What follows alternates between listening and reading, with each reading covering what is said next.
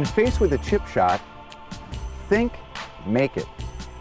The chip is just like a putt, except that you're using a club instead of your putter. There are a couple things to remember about a chip shot that will allow you to hit this shot very effectively on a consistent basis. One is ball position. You want to make sure that the ball is positioned directly off of your back foot. From there, you want to take one step towards the hole by turning on your heels. When you put the club behind the ball, notice the shaft angle is pointing towards the target. You want to maintain that shaft angle throughout the entire shot. And from here, we just want to move our shoulders back and through. We don't want to consciously think of using our hands throughout the shot. Let our shoulders do the work. So let's take a try.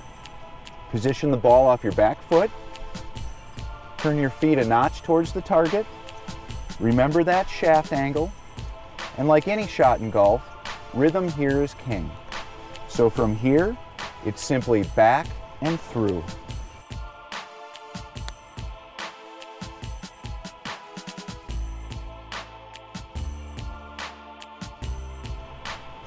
Just like that.